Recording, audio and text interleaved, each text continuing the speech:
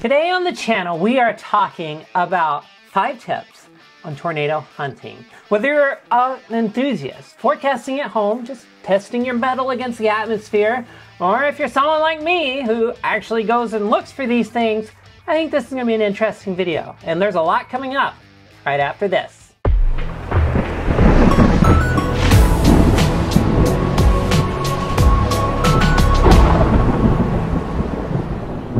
Hello everybody, welcome to the channel. My name is Rachel Sanner. This is Tornado Titans, and today we're talking tornado hunting secrets.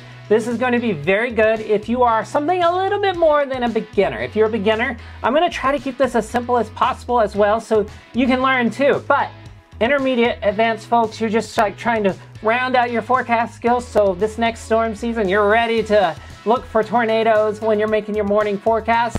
Well, this video is for you. So hey, if you haven't done so, and this seems intriguing, wait, there's a weather channel and it's doing education, we're talking weather? Well, hit that subscribe button because we do a lot of this.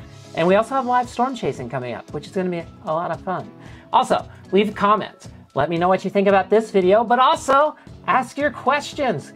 I love answering folks' questions with videos about weather, storm chasing, photography, you name it. We want to do it on this channel.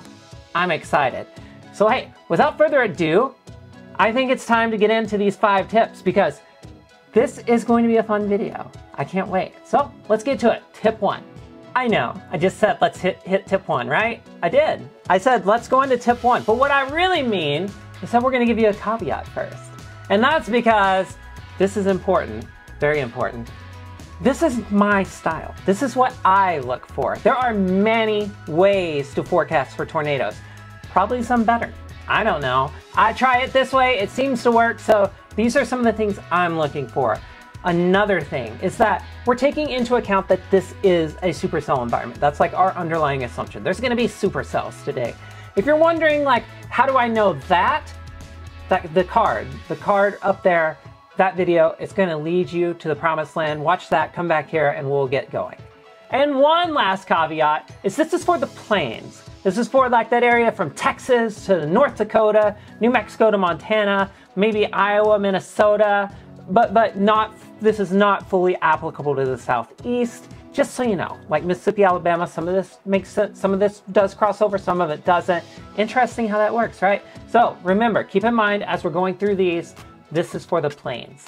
First tip, first thing I'm looking for, all things being equal, 0 to 3 kilometer cape. The lowest 3 kilometers of the atmosphere need to be unstable for tornadoes.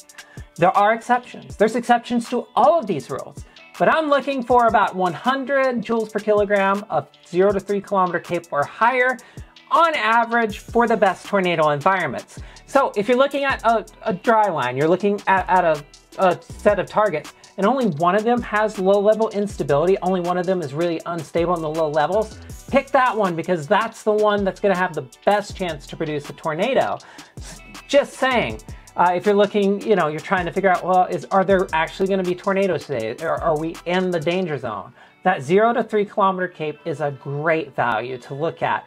The more unstable low levels are, the more favorable it's going to be for tornadoes because that just increases that stretching, increases the spin in the lower atmosphere. Trust me, 0 to 3 kilometer cape, just pay attention to that. It's magic. So the next thing I'm looking for, you're going to sense a theme here, I think. I'm looking for the winds in the lowest levels of the atmosphere, just above the surface, 850 millibars on the lower plains, a little bit higher than that on the high plains where the surface is sometimes nearly at 850. So just so you know, just like the area just above, that's what we're looking at. And we're looking for winds that are out of the south and southeast. There have been actual studies done about this, and that wind direction tends to be the most favorable for tornado production. So you're looking for south to southeasterly winds, and you're looking for wind speeds in this layer 30, 35 knots at a minimum for tornadoes, for absolute definite, like there's a tornado environment today.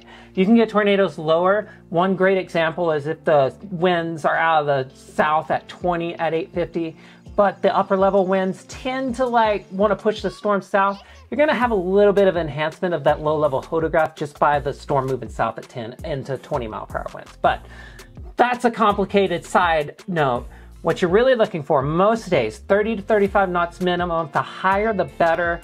A lot of days, like the big time tornado days, the high risk, you're looking at 50, 60 knots in that layer. So just so you know, you need this. You need low level wind shear. You need those big hodographs, and that is accomplished by those 850 winds just cranking out of the south and southeast. If you want a day with tornadoes that just happen over and over and over again like this, May 24th, 2008, it's still one of my favorite storm chase days of all time, and that's because there was an east to west boundary. Tip number 3, boundaries. Look for them. You're looking for boundaries that are east-west, maybe a little bit southwest to northeast, maybe. I mean, it depends on the shear vector. Again, we talk about this in another video about like shear vectors versus boundaries, storm modes, etc. But you're looking for a day where you can get an isolated storm on a boundary, and you want that storm to be able to latch onto that boundary and just roll with it, because those boundaries, like an outflow boundary, the winds are usually a little bit locally backed, so you have an enhancement of the low level wind shear, but you also have a lot of spin in the lower atmosphere, a lot of turbulence, a lot of vorticity. Storms love that. So you oftentimes, some of my favorite storm chase days have been on boundaries, because those boundaries can really be tornado machines. So you're looking for boundaries. Outflow boundaries, warm fronts are typically the two we're talking about when we're talking about boundaries. So the next tip, it's all about surface conditions. Tip 4, we're talking surface conditions. We're talking about the surface wind, speed, direction, temperature, dew point. Those 3 things, super important to looking for tornadoes. Why is that? First off, surface wind direction. You're looking for something south-southeast. You're looking for it to be more easterly than what you have at 850. You want to have good turning in that lowest 1 to 3 kilometer area. You just need that. So look for good backed, meaning more easterly winds in the surface layer. Also, when it comes to dew points, this is controversial at times, but 63, 64 on the lower plains, a little bit lower as you get out in the high plains. 60s on the high plains are amazing. 55, probably a bare minimum. That's what you're looking for dew points. You're looking for something that's in that range. And why is that? It's because temperatures in the spring usually get to the mid 80s, sometimes pushing 90, it depends. So you're looking for temperature dew point depressions, which is take temperature and subtract dew point off of that. You're looking for those to be 15 or less. So if it's 90 over with a 75 dew point, that's a 15-degree dew point depression. Also a very unstable atmosphere. If you've got 80 over 65, again, 15 point, you're good. Anything 15 or below tends to be tornado city. 15, 20, possible, getting very unlikely beyond 20, and once you get to like 30, tornadoes it's very rare to get tornadoes with 30 dew point depressions. It does happen, usually on the high plains, but very rare. Note on dew point depressions though. I think this is important if you're wondering where these classic big tall tornadoes are going to happen. You're looking for that 15-degree, 20-degree spread area, because those tall tornadoes tend to be a lot prettier. So you're looking for dew point depressions 15 or less. You're looking for surface winds due east of south, somewhere east of south somewhere, probably southeast, east, something like that. So surface conditions, simple, right? And the 5th and final thing I want to talk about, clean inflow. This seems obvious when you think about it, right? The storm needs to be able to maintain its strength. But you need clean inflow. If you're targeting a northern target and there's gonna be a bunch of storms formed to the south, that storm may have a brief window where it has clean inflow and can produce tornadoes. But once storm starts coming up and interacting with that updraft, it's going to interfere. It's going to gum up the process. Crowded storm modes are really bad for a lot of tornadoes to happen. Those 2 things don't work well together. You're looking for a storm that has nothing to its south. So those strong 850s, those strong surface winds can just go, and it just feeds up into that storm. It depends on the environment. It depends, but you need 30, 40 miles of spacing between storms at least to make this work at its best. The more the better though. If you've got nothing south of a storm, the environment otherwise supports tornadoes, you're really game on. If you've got a big time environment, storms are a little bit crowded and it's got just a little bit of room, you can still get tornadoes. Tipton, May 16, 2015, lots of storms to the south of that, but it produced a monster from Elmer to Tipton.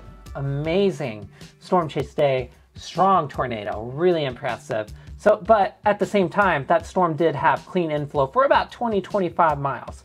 So just know, you just need storms to be by themselves as much as possible for tornadoes to occur. So hey, I hope you learned something today. Like, we went over a lot. That was a lot.